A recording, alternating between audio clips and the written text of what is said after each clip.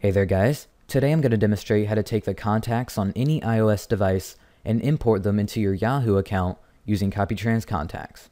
Now as you can see, I already have CopyTrans Contacts installed, but once you're ready to download it for yourself, go ahead and click the download link that's beneath this video.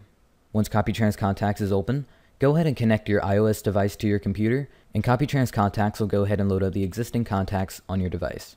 Now go ahead and select the contacts that you want to import into your Yahoo account and click Export Selected. Now from this window, we can select the format that our contacts are exported in. And since we're going to be importing these into our Yahoo account, we're going to go ahead and hit the Yahoo button.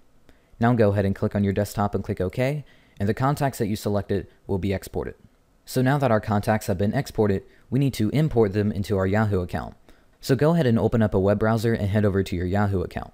Now click on the Contacts tab at the top and click on the Others button.